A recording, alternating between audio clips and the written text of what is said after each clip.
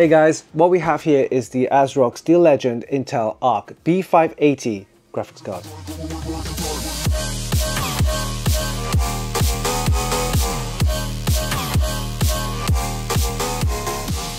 This graphics card uses the latest next-gen Arc B580 Battlemage GPU, featuring Intel's new Xe2-HPG Architecture. The GPU includes some new exciting features such as the Xe Super Sample AI upscaling, Intel X matrix extensions, AI engines, and ray tracing. It features 20 Xe2 cores operating at a clock speed of 2.8 GHz and comes with 12 GB of GDDR6 VRam on a 192-bit memory bus running at a speed of 19 Gbps per second. Video outputs include one HDMI and 3 DisplayPort, and for cooling, the card comes with 3 strut ring fans with a heat pipe and a large heatsink with a solid metal backplate. The card comes with 2 8-pin PCIe power connectors, which means it can be powered by a vast majority of power supplies. It also comes with built-in ARGB LEDs, which is compatible with ASRock's Polychrome sync.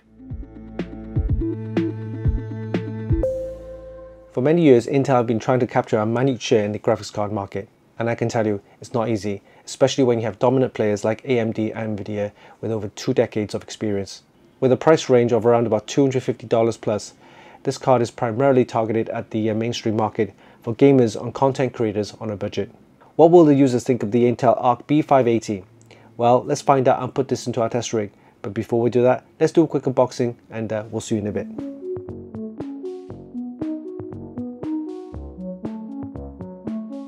Alright, let's do a quick unboxing of the ASRock Steel Legend Intel Arc B580 graphics card. It has the latest Intel Arc graphics. It uses the Intel's latest Xe2-HPG Architecture, and it comes with the Xe Super Sampler AI upscaling, as well as the Intel X matrix extensions AI engines. This is the overclocked edition, which uses an overclocked GPU running at 2.8 GHz. Alright, let's take a look inside.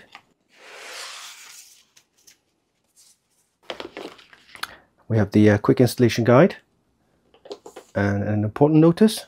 Thank you for choosing ASRock's Intel Arc graphics card. There are no other accessories or anything else inside the box apart from the graphics card. Let's take a closer look.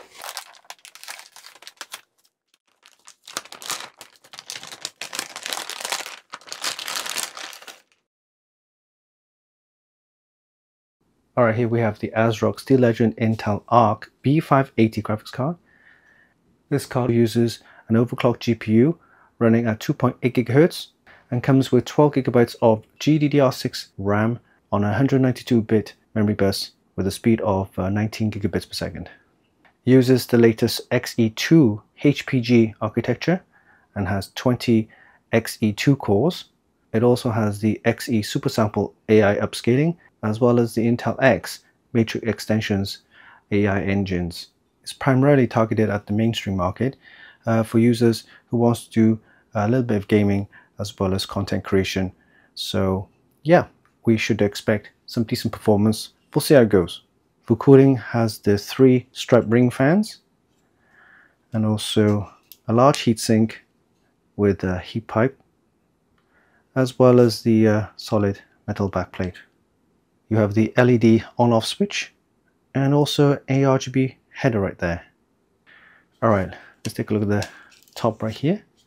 We have the Steel Legend logo right here, which lights up with the RGB, and you've got the Intel Arc branding right there, and you have 2 of the 8-pin PCIe power connectors.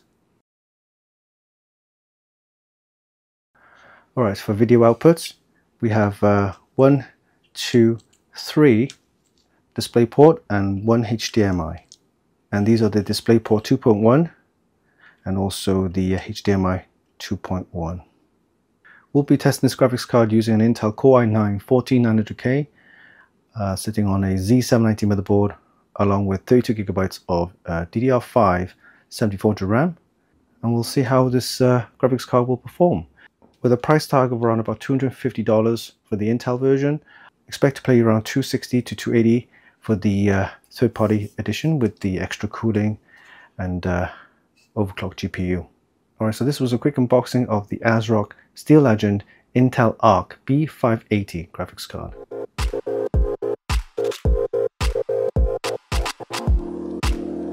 The ASRock Steel Legend Intel Arc B580, as the name suggests, uses Intel's latest Arc B580 GPU featuring the latest Xe2-HPG Architecture with 20 Xe2 cores. It's targeted at the budget to mainstream GPU market and uses a slightly overclocked GPU running at 2.8 GHz. It also comes with 12GB of GDDR6 VRam running at 19 Gbps per second on a 192-bit memory bus. During our test, we use an Intel Core i9 1400K processor along with a Z790 motherboard and 32GB of DDR5 7400 RAM.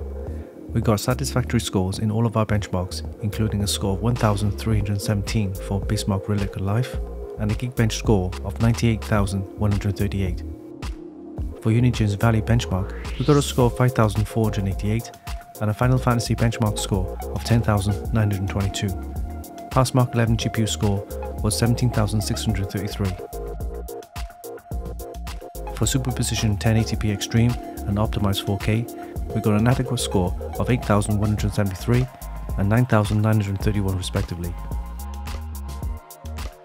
For 3D Mark TimeSpy and Firestrike, it produced a decent score of 15,601 and 31,942 respectively. And finally, for Speedway and Port Royal, it produced an acceptable score of 2,475 and 7,833 respectively. And lastly, we got a DirectX ray tracing score of 29.38 frames per second and an XeSS score of 79.61 frames per second. For Cyberpunk 2027 at 4K with ray tracing overdrive settings, it produced a below par score of 18.74 frames per second. However, at 1080p and 1440p, it's a price list with an acceptable FPS score of 136.2 and 103.73 respectively. Overall, as you can see from the benchmarks, that the performance of the Intel Arc B580 is really targeted and aimed at the budget to mainstream market. It mostly outperforms the Radeon RX 7600 and competes fairly well against the GeForce RTX 4060 Ti. Armed with Intel's next-gen GPU, the ASRock Steel Legend Intel Arc B580 graphics card is competitively priced and it's a fair attempt to target gamers and content creators on a budget. You can check out the full review on our website at Funkykit.com. And there you have it. That was a quick look at the ASRock Steel Legend Intel Arc B580 graphics card. A graphics card that comes with some interesting features that's targeted at the mainstream market for content creators and gamers on a budget. Hope you enjoyed this video. Give us a like and leave a comment down below. Don't forget you can actually buy this by the links in the description, and of course visit our website for more news, reviews and hot tips. Oh yeah, don't forget, hit the subscribe button for more. Until next time, this is Winston for Funkykit.com.